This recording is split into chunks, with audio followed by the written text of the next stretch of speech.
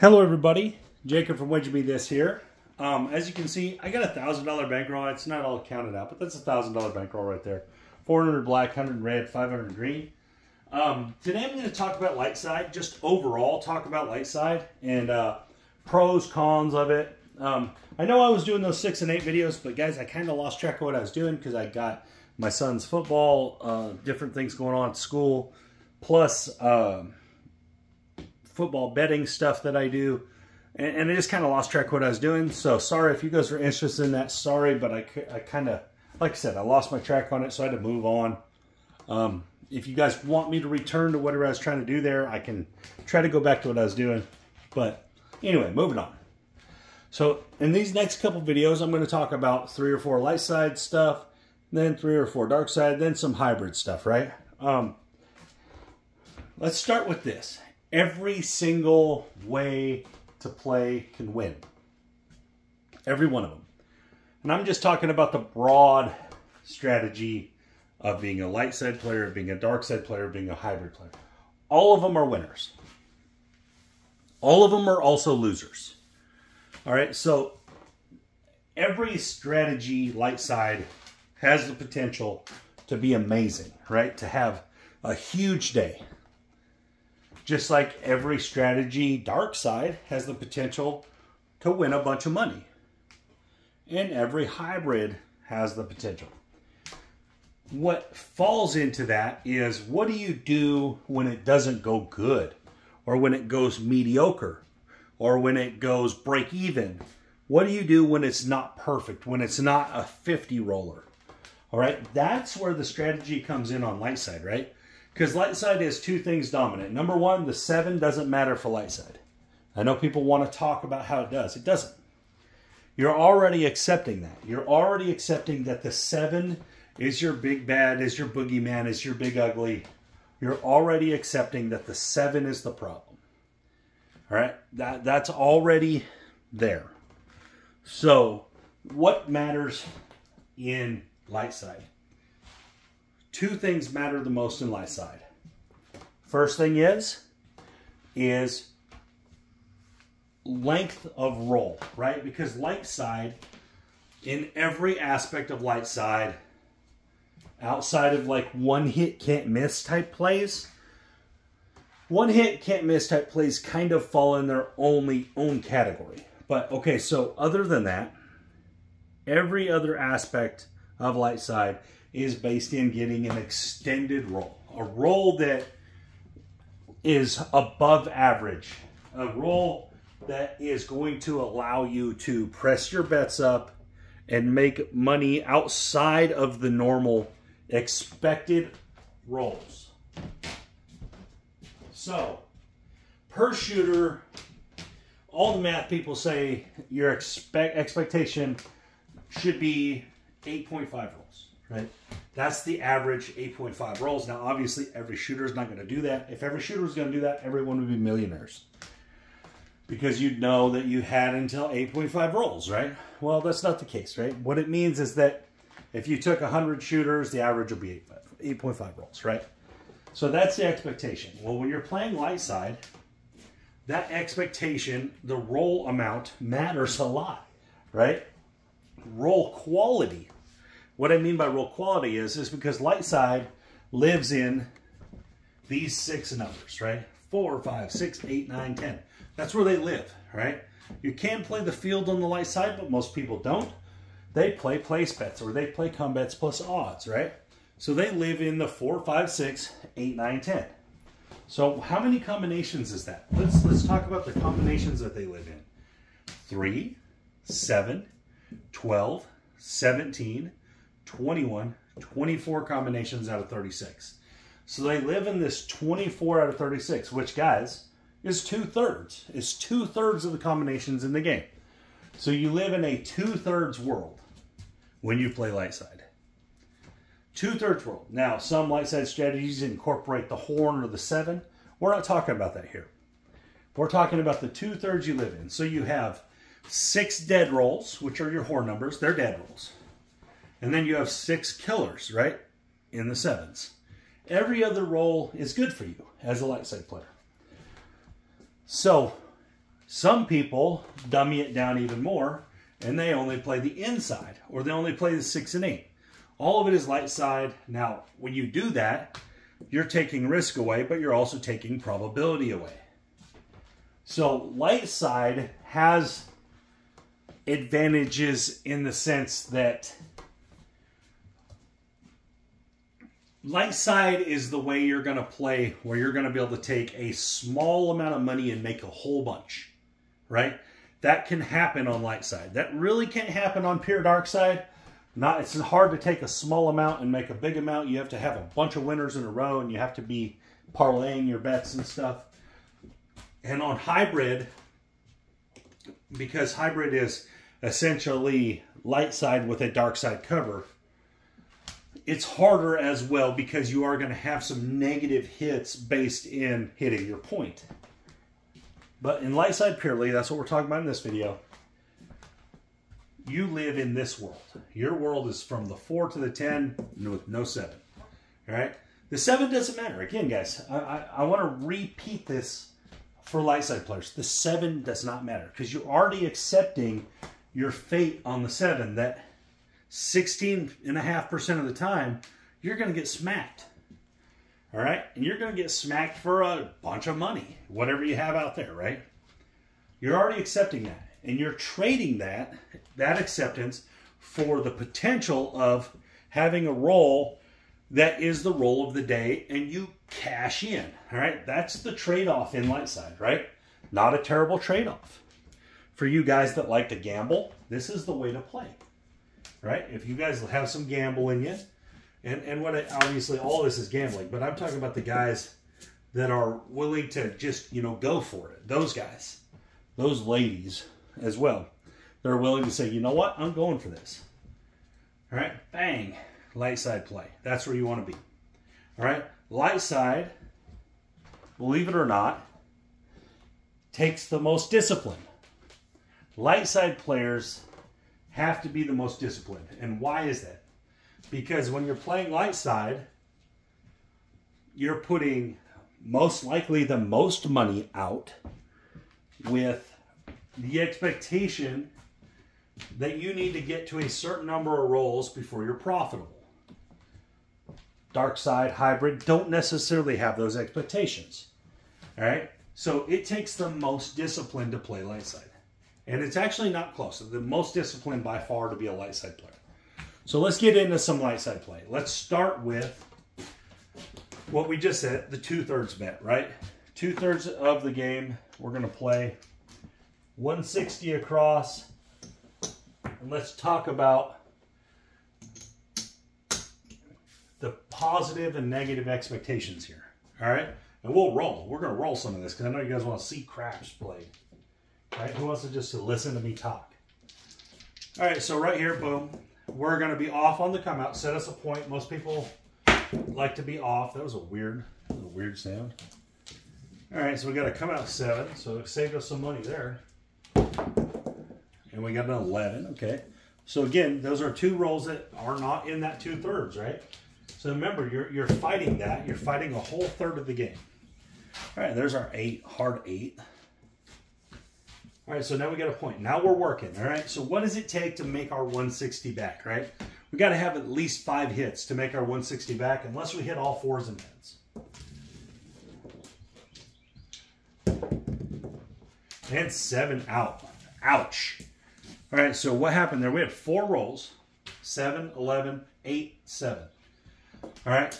We didn't get nowhere near that 8.5, but we lost $160. This is what I was just talking about light side tends to lose the most when they lose, right? So let's drop 160 here. Do this again. Light side tends to lose the most when they lose. Loses the quickest as well. They also win the quickest. All right, here we go, coming out. Aces, that's another dead roll. So again, you're talking about roll count, roll quality. You're looking, there's a 3. ATS players are pretty happy. All right, so 2 dead rolls. And then a 10. Okay, so we're hard 10 there. We're out on a 10, right? That's our 3rd roll. We have 1-0. We've won nothing on this. And a 9. Okay, so there's our first win. $35. So now, Lightside players, you have to make a choice here. Are you going to collect or are you going to press, right? Or are you going to do both? You can do both. Why press? Pressing in Lightside is the second most important thing. I talked about the first most important thing being roll count. Pressing as a Lightside player is the second most important thing. And why is that? Because if you just set this and forget this and just say, okay, I'm going to try to win 5 times, and that's the only way I'm going to make profit is if every shooter I get 5 winners. You know how hard that's going to be for all your shooters to have 5 winners? You're just going to lose money over and over and over. You have to press, because when you press, you're giving yourself the opportunity to make more than the expected, right? So this is a win, right? So this is profit. So we're going to press our 6, all right?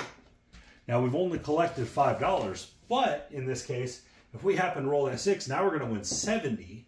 And so instead of winning 35 and 35 for 70, we'll have 75 as a win. All right, so let's go. Let's see what happens. There's aces. That's another dead roll. There's not a 3, it was aces. And there's an 8, okay, hard 8. So same thing here. We're going to win 35. So that's 2 wins. And I think we've rolled 7 times, 6 or 7 times. Let's press that 8. All right, so now we have our 6 and 8 pressed up. If we roll either one of those, we get essentially a double win, right? There's a 5, okay. I think that's our 8th. It's either 7th or 8th roll. All right, 35 on the 5. Let's press it. All right, so now we have 3 numbers pressed up. We've collected $20. All right, so remember, we have 160 to start. And this is how many rolls this is taking. There's our 6. That's a good one for us. So we're going to win 70. All right, so this is a double win, essentially, on the original expected win. All right, so now this is like winning our 4th time instead of our 3rd time. Or this is like winning our 5th time, right, instead of our 4th time. Because we've had 1, 2, 3 winners. So now we have 5 wins instead of 4. So now, if you take this back down, right?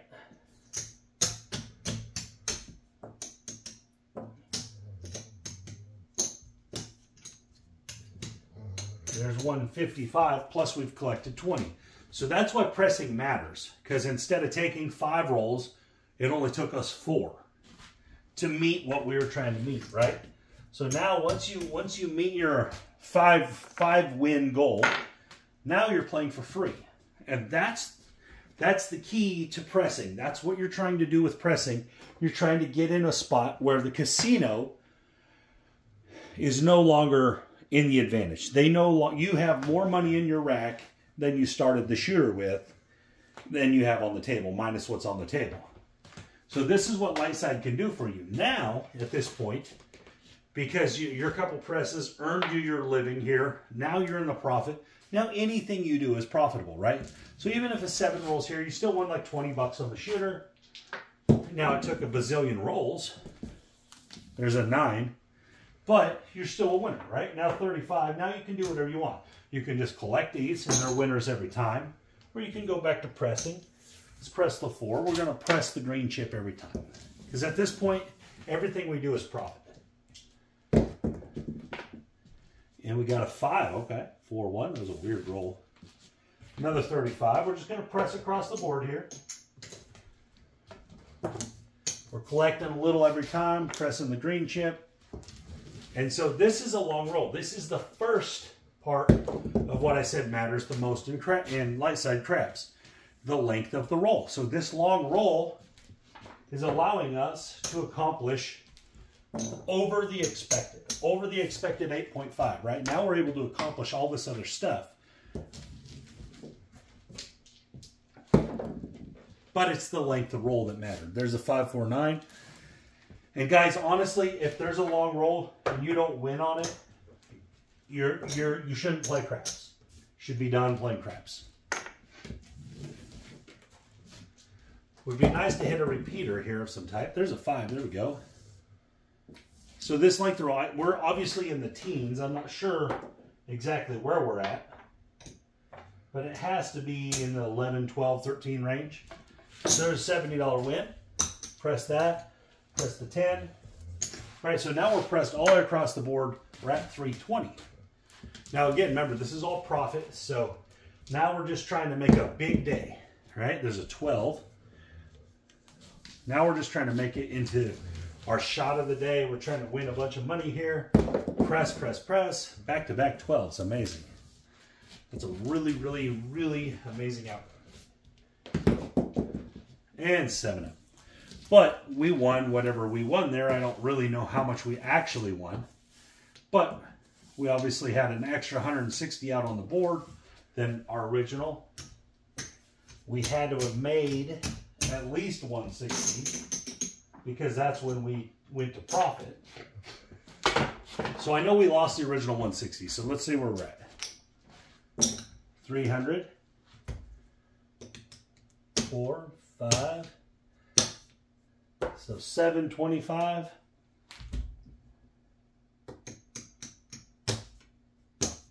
8, 9, 905. So we lost that original 160. So that would have put us at 840. So we're at 905. So we made $65, all right, on that shooter. Profited essentially $65 from where we started. Now, again, remember, we had 160 on the board that we were using because it was a long roll, because we were playing with profit. So we were using that to try to be better, right? If we would have hit, one more roll, well, now we're almost even again. But that's the idea behind the light side. That's what the light side is, right? So that's when you're playing a cross betting. Let's do it again. All right, remember, the two things that matter most in light side are the amount of rolls, quality of roll, right? You don't want a bunch of horn numbers because they're not doing anything for you. All right, so amount of rolls and quality of roll. And then pressing, because pressing can get you to your profit where you need to be faster. It's going to get you there faster. Now, once you press and you get to where you've made your 160, you've got to get that money off the board so you're playing for free. All right, let's see if we can do it again. Coming out. And we got a 9. We're on the 9. And remember, in light side play, if you're not playing the come out, it's a dead roll. It's a dead roll. And 7 out. This is the problem with the light side, right? PSOs, short rolls kill you. All right, let's go 160. Oh, come back here.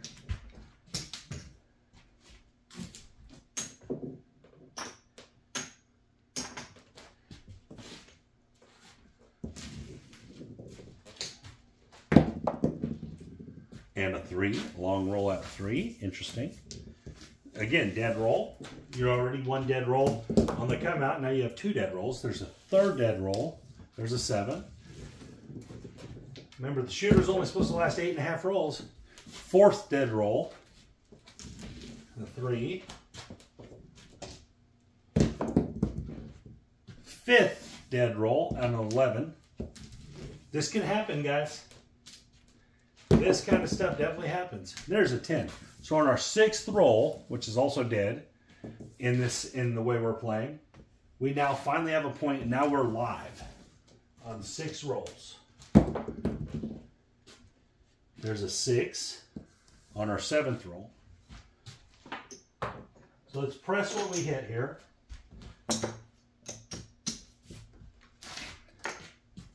Seventh roll, we've only made $5. On the 8th roll, we lost.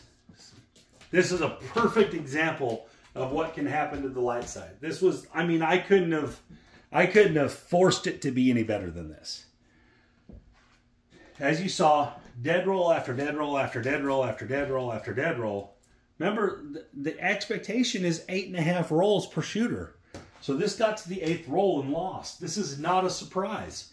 This shouldn't be a surprise to you. This is why I say the 7 doesn't matter in light side play. You have to believe in the expectation of when it's going to come. You have to believe in that expectation. If you don't, you're fooling yourself. So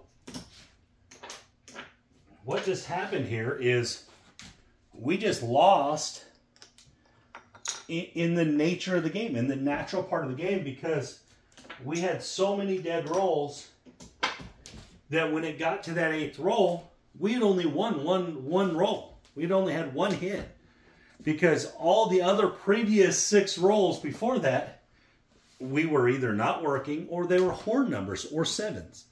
And guys, this happens a lot, actually. This happens way more than people think, because a third of the other numbers in this case are dead rolls, right? So a third of the rolls are not, they're not live for you when you're doing this. All right, so let's do it again. And there's a dead roll number 1. That's an 11. And we got a 10, all right.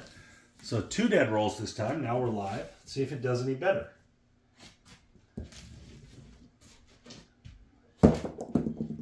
And a 7. Again, this is the light side to the T. You have to have longer rolls. You have to have rolls that have a higher quality. And what I mean by quality is I mean that they're in the boxes. They have to be 4, 5, 6, 8, 9, or 10 to make light side work. This is the biggest negative of all of light side play, is that you are restricted to a certain specific group of rolls, of numbers, that have to roll for you to be a winner.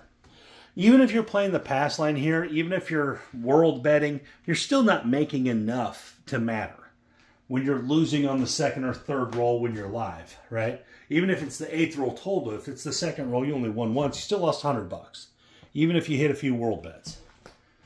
So, again, in this instance, this is the huge negative to light side. It's that the requirement for you to have a quality length of roll and a quality type of roll, you have to have a higher amount of rolls per shooter, and you have to have, the quality has to be good. It means that you have to be hitting in the boxes for light side to work. Otherwise, it won't work, guys. It just will fail. It'll repeatedly fail because the obstacle that it's playing against is too large, right? And the obstacle is not the 7. The obstacle is the nature of the game. It's the amount of rolls that the game allows you on average. When you're playing a light side, you're saying that, okay, the amount of rolls in this sequence are going to be better than average.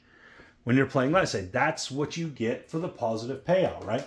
That's why you get the positive payout on the bets. That's why you get more than 1-to-1, because you're accepting that, you're saying, I believe it's going to be more than average. So the casino says, okay, if you want to bet that way, we're going to give you a little better deal. All right.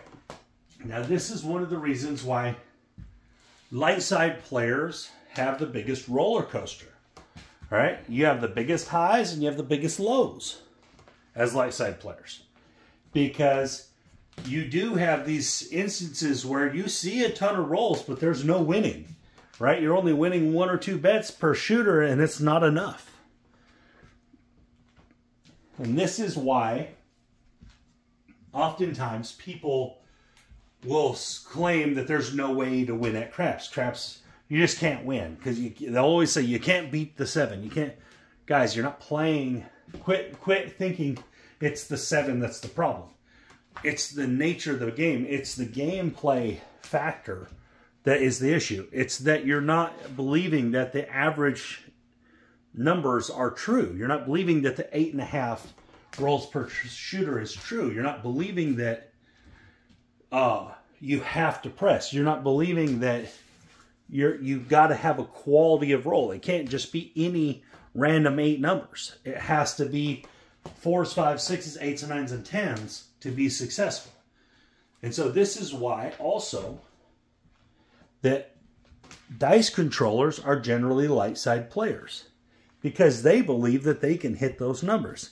So they believe that because of their skill, that they're able to manufacture those numbers more often and give themselves an advantage, and they're able to collect on the payout. So that's what dice control boils down to, is why they do it. Guys, very few people control trying to roll a 7. Very few people do. Because it's a negative aspect, right? People want to be positive. They want the positive payouts. They don't just want to get the 1-to-1 on the 7, even though it probably makes more sense. They don't want to do that. So what happens here is when you're playing Lightside, and I'm playing across the numbers because that's 2/3 of the combinations, you're actually getting them. All right. If you just play the 6 and 8, or you just play inside or whatever, you're losing risk. You're having less risk on the table.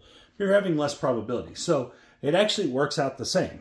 If you roll them all out, 6 and 8 inside, or 4 and 10, or all of them, between the risk, between the payouts, between the probability, it all really works out the same.